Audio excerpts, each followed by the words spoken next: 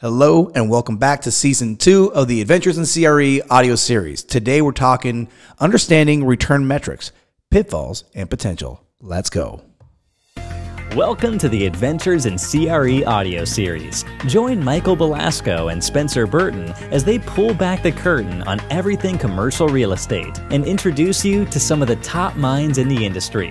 If you want to take your skills to the next level and be part of a growing community of CRE professionals across the world, this is for you. All right, so today we're talking the pitfalls and potential of the right, understanding the context of return metrics. Spencer, I'm going to tee it on over to you, buddy. Let's go. Yes, I'll tee it on over to Michael. I'll take it. I'll take it. So yeah, this is a great topic and one that we spend a significant amount of time on with a lot of our readers. There's various metrics out there, and any one in isolation, if you are focused on anyone in particular and you're not looking at the holistic approach of all the different return metrics that give you much more of a complete analysis, you could potentially run into big trouble.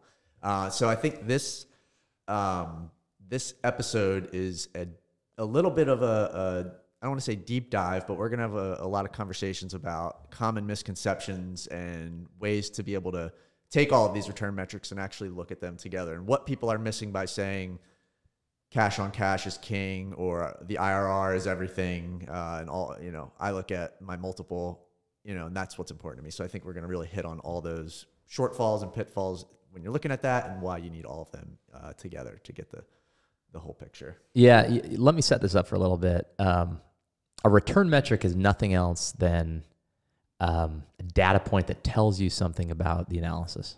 And so there are some commonly used return metrics in the industry: internal rate of return, equity multiple, net profit, cash on cash return, free and clear return, etc. But really, you can invent your own return metrics because at the end of the day, you have this data point, and that data point you use across deals. And so long as you use that metric consistently across deals, it tells you something about one deal in comparison to another. At the same time, these metrics, as Michael said, they only tell you or they only show you a piece of the puzzle, right? And so unless they're used in combination with other metrics, they'll often fool you into thinking that a deal is better or worse. So fool you how? Than it really is. Well, so let me give an example. I wrote a blog post, a few months back, but it was actually in response to some conversations I've had over the years with our readers around the cash on cash return metric. First off, a lot of people don't properly use the cash on cash return metric, but when we talk about cash on cash return, generally speaking, that is your net operating cash flow before debt. Actually, after debt. I'm sorry, free and clear is before debt. After debt, divided by your equity contributed to date. Right, so different shops will have a slightly different twist to that, but generally speaking, it's whatever cash flow the property throws off in operation in a given year, and you divide that by the amount of equity that the partners have contributed to the deal. That's your cash on cash return, and that metric is simply an operating cash flow metric. It tells you how much cash flow the property is going to throw off. But I've come across individuals over the years who like to throw around this metric as if it's the end all be all, and it's really not. Right. In fact, in my experience over the years, it's not especially valuable, except for in cases where you really care about how much cash flow a property is going to produce in a given month. In fact, I would rather partition the IRR and find properties that are more heavily weighted to operating cash flow as the metric to prefer rather than cash on cash return. But anyway, so I'm getting long-winded. I would hear from people and say, oh yeah, cash on cash return is all that matters. And so I got frustrated a little bit with hearing this over and over and over again. And so I wrote a blog post. And in that blog post, I talked about the value of the cash on cash return, where it doesn't have a lot of value. And then I set all of this up with a case study, and I called it The Stadium. And that's the name of the blog post? No, it's the name of this case study that I have. Oh, okay. If they wanted to find the blog post, do you remember what it's called? Yeah, I'll tell you right now. I didn't mean to interrupt what you were doing, but the blog post is using the cash-on-cash return in real estate investment analysis. Okay. And then, so at the bottom of this, I have this case study. I have a video that I walk through the case study with you. I also have an Excel file to show you this. But the heading of the case study is a quantitative example, an 18.3% average annual cash-on-cash return. Sounds pretty good, right? yeah. But a negative 2.8% levered IRR. That's and on a non time value of money basis, you still lose money in this scenario. And the basic the crux of the scenario is this: you have a baseball stadium with a minor league team that is committed for 5 more years at this baseball stadium. The seller is asking $1.2 million for the stadium. And the baseball team pays $100,000 a year in Lease. In lease. Yeah. And so we layered in some debt, which gives you leverage, and with leverage, your returns improve. And if you calculate that $100,000 a year over the 5 years, that's an average cash-on-cash return. When taking into account debt, I can't remember how much debt I included in my example of 18.3%. And you go, wow, that's a great. It's a great return. Oh, let's do this deal. I mean, if that's all we looked at, if that's all that mattered, this would be a no-brainer. But as you start doing your due diligence, you learn that this minor league baseball team has been negotiating with the city to build a new stadium, and it looks like this is going through, and therefore it's a foregone conclusion that this team will vacate in year 5 or at the end of year 5. Yeah. And move to a new stadium. And the thing about minor league baseball is there's not a huge, deep market for this. And so when they vacate, there's no other team to fill the stadium. And therefore, the only value in this investment is the underlying land. And to get to that land, you've got to scrape the building, or the stadium in this case. So not only at the end of the 5 years the only value you have is in the land, but you also have to spend money to scrape the building. And in the very high-level scenario I use, we assume, I think it was $100,000 to scrape the building. We assume the land was worth $1 million. So really you're getting back in our reversion value $900,000, or maybe it was less. Anyway, the point was, in this hypothetical, you actually lost money on this deal, but because there was healthy operating cash flow during the hold period, it seemed like a good deal. Michael? Yes, I mean that's a perfect example of looking at return metrics in a vacuum. And, similar to Spencer, years back, I wrote a post, The Limitations of IRR. And a lot of us get out of school and IRR is king. You learn about IRR. Once you understand it, it's everything, right? And there's a big limitation to that. And Spencer, you hit on it in a little bit earlier when you said, well, frankly, I like to partition the IRR. You could have a deal you're looking at, and you could be looking at 2 deals, and this is what I discuss in this post, and both could have a 15% IRR. Well, if you are somebody who's looking for cash flow early on, one investment, all of that IRR could be coming in year 10 from the reversion value of the building. And in the other investment, it's shooting off a ton of cash flow early on, and the reversion value's nothing. And so the IRR alone won't tell you anything. Oh, well, if you're an investor looking for cash and you say, 15 IRR, I'm going in. And then, you're getting $10,000 or, year 1, year 2, and all of a sudden you're like, I'm invested and my money's trapped in my building and I can't get any cash out, but it was a 15 IRR and that's the expectation. Well, you could go next door in the other building, stabilized. You're pulling a cash on cash of, I'm just shooting out a number, 10% every year or 8%. But the building's going up, very modestly on the reversion value. So, this is just another example where, cash on cash, you can't look at alone. IRR, you can't look at alone. There's a lot of other things that go in because IRR is a function of time, right? And so, that helps with the time piece, but you also need to understand what Spencer said, the partitioning of where is the IRR value coming from? Is this building increasing a lot? Is this cash flow? Is it both? Yeah, so I have a good real life example of how IRR can be misleading. Years ago, we do a little bit of consulting in our spare time, and we had a client who had a value add strategy, right? So his hold periods were 18 months to 3 years. And he had a portfolio of properties, and he had asked me to aggregate the returns from this portfolio of properties and estimate the portfolio level returns and then roll that into partnership level returns. And so I did some analysis. I think it was a 2-year hold, and there was some, ungodly IRR, 250% or something like that, right? And it looked really healthy and intriguing. And he said, well, it might take us a little bit longer, so let's look at it on a 3-year hold. Well, so I put it on a 3-year hold, and really all that happened from year 2 to year 3 is there was a little bit of rent growth.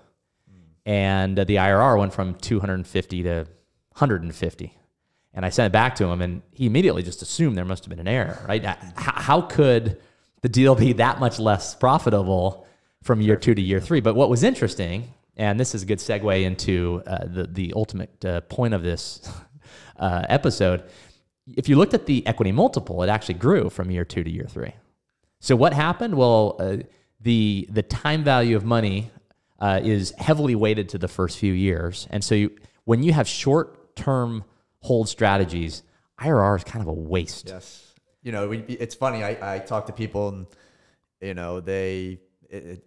for development in particular, we have conversations and they're ecstatic. I have a 50% IRR on a development deal. Well, that says something. If you're comparing development deals, the IRRs should be, but really it's the equity multiple. I mean, there's a bunch of different things to be looking at, but to Spencer's point, the IRR is a little bit of a challenge to really value the success of your development in particular in your short-term hold. So let me say in that scenario, okay, so IRR in that case would be irrelevant, is what you're saying. Not necessarily. So meaning you would not be optimizing toward that metric. Well, two things. First off, any metric is irrelevant in a vacuum.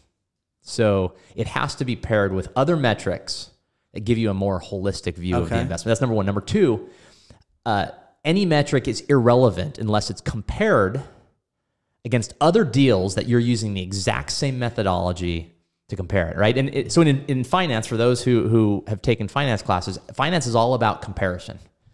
We look at 100 potential investment opportunities. Sure. And we calculate net present value or internal rate of return or a host of other things to compare all of these investments and conclude what's the best investment to make. And so these metrics are really not worth anything unless you have consistent, you have convention across your underwriting, and you're looking at a host of deals, and then you can compare it. Because your 10% internal rate of return doesn't mean much to me because I may underwrite differently than you. So I may get a 10 and you may get a 10. My 10 may be better or worse than your 10, depending on how I look at the deal, how I underwrite, how conservative I am. You might be using a 5-year hold, now you might be using a 10-year hold, and then it really matters a lot less. And you touched on it. It's you as the investor, what are you really looking for, right? And to Spencer's point about, the IRR dropping from 250 to 150, but the equity multiple going up. Like you as an investor, if you're looking at a deal and somebody's like, I have a development deal and, for this, it's a 250% IRR. And for this one, it's 150% IRR. And you're like, oh, I'm going to go to the 250. However, all you had to do was wait 6 months for, the 150% IRR, but maybe you added 30 to 40% of profit by waiting another 6 months, which let's say you got that money back early on with the 250% deal. What are you going to reinvest that money reinvestment to capture risk. to capture that other money that you lost? It takes you a while to find a good opportunity. So, IRR again is not the end all be all, and that's the reinvestment rate. Like what are your other opportunities? Like that's a whole other topic. If you have a 5-year hold, but the IRR is screaming, and then you have a 10-year hold and the IRR is good, or I shouldn't say the IRR, all these, when you're looking at everything, if you like the 5-year deal, think about what you're going to do for the next 5 years with that money. Because if there's no better opportunity than the 10-year deal, then maybe it makes sense to go for that 10-year deal because it's going to be out longer and it's going to be returning a lot more in aggregate. So that's another kind of dimension of thinking about this when you're thinking of all the return metrics. So maybe we choose like a pivot point here, because it seems to me like we've done a pretty good job of establishing when and when not, or maybe how not to use it. I think we're talking theory right now. Right. So let's pivot now and say, okay, you've been listening to this and you say, oh, that makes a lot of sense. So what's next? So where's the potential? You know, we've talked about the pitfalls, I guess, right? So where's the potential lying in understanding, you know, these things, these metrics? You know, in my view, every firm, every individual investor ought to have their strategy and then return metrics that help them decide whether an opportunity fits their strategy or not. And no return metric fits every strategy or every scenario. And so the individual investor, the individual firm needs to conclude for themselves that those return metrics are the ones that will tell them whether this is an investment worth doing or not. And then, two, find a consistent underwriting strategy such that every deal they look at, they're looking at it the exact same way so that they can compare the metrics between deals and they're comparing apples to apples. Yeah. So we can even make up an example, right? Like how you would utilize this. I mean, let's go core multifamily gateway city, right? Perfect. Let's say, you know, start off and we could, you know, we won't get into cap rates, but we'll start off, you know, the market's a 5 cap. Yields or cash on cash for this type of asset is, you know, I'm just going to make it up 5-6%. The building values are in a stable growth. You think they grow 2-3% a year. So, all right, I'm looking for all these combined. I want like a 5-6% yield. That makes sense for the risk. The building has to be in a good location and be of good enough quality because it's Class A, that there shouldn't be a drop in value, but it shouldn't go through the roof because you're paying for the not the risk, but you're paying for the security of the stabilization of that, right? So it's not going to, maybe it shoots through the roof, but maybe not. That's not the play. So it grows so, you know, you're looking at a 1.35, making it up, equity multiple. Your IRR, your levered IRR will be 10-11%, and you want a yield of what's like 6%. What's your hold period? Like 10 years. 10 years? Okay. So I mean, you know, that could be all in combination, right? You need to understand that, right? So if I just say I'm going in with a 5-6% yield, and that's what I'm looking for, but there's some big problem with the building, and maybe let's shift to office, right? There's a great tenant in there, and you know their renewal rate's high risk, and maybe there's not a lot of tenants in the market. You know, that building at exit, yeah, you have a great yield, but again, like Spencer said with the softball team, or with the minor league baseball team, you know, you're going to be releasing that, and that becomes no longer a core play. It becomes a value add. If it's a whole building, maybe it's even opportunistic. Yeah, that may be out of strategy. Well, hold on just one second. So maybe can we go back to the first example that Michael gave? Yeah. And give me a summary, because it almost act as if that was Michael's strategy. Yeah, and you're consulting with Michael. No, that's a good point. Yeah. So he had articulated a strategy, core multifamily, and then he'd begun to articulate an underwriting methodology. So every deal he looks at, he's going to analyze on a 10-year hold. By the way, that doesn't mean he's actually going to own this for 10 years. Right. He may own it for 50. He may own it for 5. But his underwriting is consistent. 10-year hold. He's going to underwrite a consistent change in cap rate over that whole period. All right. So it's common in the industry to grow your cap rate by 50 or 75 or 100 basis points over a 10-year hold. He's going to stick to that because his strategy is fairly consistent. Core, gateway, or tier 1 markets, stabilized, newer Class A property. He can, with some confidence, say, yeah, my baseline is let's say 50 basis point growth in cap rate over a 10-year hold. All right. He is going to underwrite some consistent expense growth and rent growth. And he'll have properties that may outperform his baseline. So he said 2 to 3% in income growth. And so maybe let's say 2% is his baseline income growth and 2% is his baseline operating expense growth. And there's an especially tight submarket, and he's looking at a property he believes rents are under market. He might underwrite that at 2.25, but he knows that he's underwriting at 25 basis points above his baseline, his conventional underwriting. So he develops these conventional underwriting standards to match his strategy. And then he pairs return metrics with that strategy and those underwriting standards. So maybe he uses an internal rate of return. Maybe he uses a equity multiple. But in combination, right? Oh, yeah. And they have to match. Like, And you're checking off the boxes of each one, right? exactly. Okay. So he's solving for an equity multiple. He's solving for a unlevered and levered IRR. He's looking at operating income metrics such as cash on cash return or free and clear return. Maybe he's looking at an average return over the whole period, which is essentially unlevered IRR without the time value of money element to it. So he might have a basket of return metrics that he's solving for. And then he just goes out and he starts looking at deals. And he looks at 100 deals and he underwrites them consistently. And he has this consistent strategy. And the property starts to emerge with, they start to look similar because all those strategies are in line as you're projecting forward. And then all of a sudden you define your basket, of what you're looking for. So, Okay. But it's holistic. But let me finish. So you do 100 properties. If you were to underwrite those all at the exact same moment, you could put them in a matrix and the return metrics would tell you which deals to do or not, all else being equal, right? Because you have created some convention across your strategy and your underwriting standards. Now, there is a lot more that goes into this. It's not all. Well, it seems to me like it's one of quantitative. those situations to where there's the art and the science of the thing, right? There's always an art and a science, and everybody wants it just to be the science. That way it's black and white. But to me, there's the marriage of the art, which maybe is the strategy, right? Is the strategy that you're taking, and then marrying that with the science that makes the most sense to dovetail into that strategy. Is that accurate? Yeah, I think so. So we were talking about a very simple strategy, multifamily core, Sure. 10-year hold. When you start getting into shorter term holds or more opportunistic strategies, and Michael's well aware of this, he lived in that space, these things get a little bit more squishy, Sure. right? And then you are looking to the qualitative more.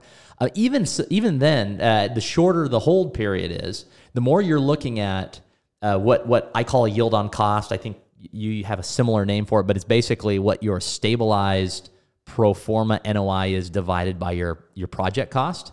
And you compare that to market cap rate for the exact same building if it was stabilized and complete today. And if there's some spread there, then it may be worth the risk to take that to make that opportunistic investment. And I say opportunistic, that could be value add, like renovation, buy, fix, sell, or it may be development. Do you have any, so you shared a story about some consulting, where maybe consulting or day job or whatever, what is an experience and or maybe example of where you've taken, this, pairing the right metrics with a strategy? Can you share anything like that you can think of offhand? I know that's kind of I didn't prep you for that, but I'm really interested to see in the real world where you might have taken, gone through the process of figuring out, hey, here's how we're going to measure success. Sure. in this strategy. Yeah, again, it's a whole host of things. A lot of these metrics, so as an example, let's use an experience I had, but Yeah. it's development all the way to exit, right? Sure. We're developing a building, you're going to hold it for a couple of years, and we're exiting. You underwrite it at the very early onset stages, and you're looking at all these different things. You're looking at, what is the IRR that's standard for a develop and hold? Like, where is that on the risk return spectrum? Like, where should these IRRs land? In our case, it was upper teens, low 20s. That's only one piece though, right? So that was one. The other thing is the equity multiple, which is, for us, needs to be above a 2 at least for development. So, that is, you're getting double your money back. You're earning 70% at least over the time from development and hold. As things change, as construction costs go up, as politics get in the way of your time, like all of these things start to factor in, and they heavily impact IRR, right? They heavily impact equity multiple because now you're spending more money. You have bigger carrying costs.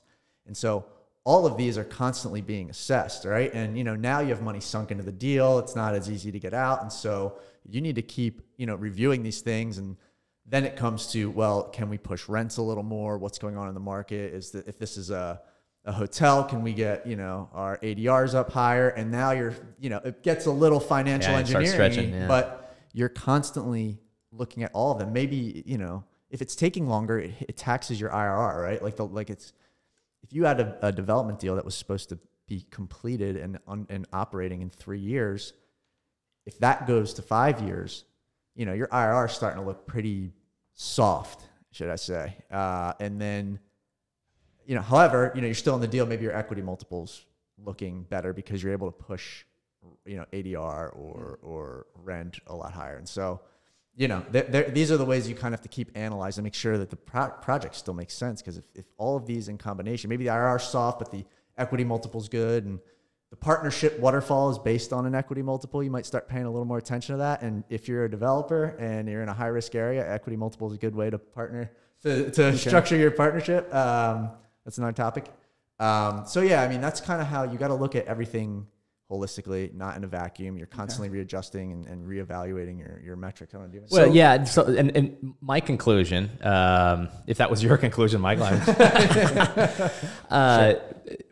so the two big points I want to make is if you're on some forum somewhere on the internet and someone says, oh, I always solve for a 6% IRR, or I always solve for a 8% cash on cash return, that doesn't mean anything to you because you underwrite differently. Your strategy is probably a little bit different. And so ignore that chatter. Now, what matters is you have your own strategy, you have your own methodology, you have your own metrics, you understand those three elements and what they tell you about a potential deal, and then make decisions based on that together with a whole host of other qualitative and quantitative elements. Yeah, and you hit it with the qualitative, right? It's not numbers on a spreadsheet at all. It is a tangible thing you're looking at, and it is in context, very much so. The market, what the building looks like, the tenants, and all that. So. Awesome. Well, this has been amazing, you guys. Thank you so much. And hopefully for those of you listening, you learned something and you can apply that. And if you have any more questions, go and read. What was the name of the post, you remember?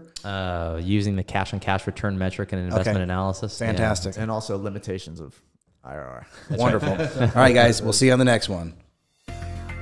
Thanks for tuning into this episode of the Adventures in CRE audio series. For show notes and additional resources, head over to www.adventuresincre.com/audio series. Would you like to learn real estate financial modeling in a matter of weeks and do it with zero guesswork? If so, the a.cre Accelerator is for you.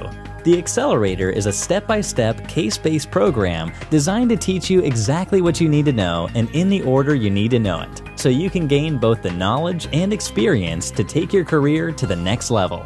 To see if the Accelerator is right for you, go to www.adventuresincre.com/accelerator.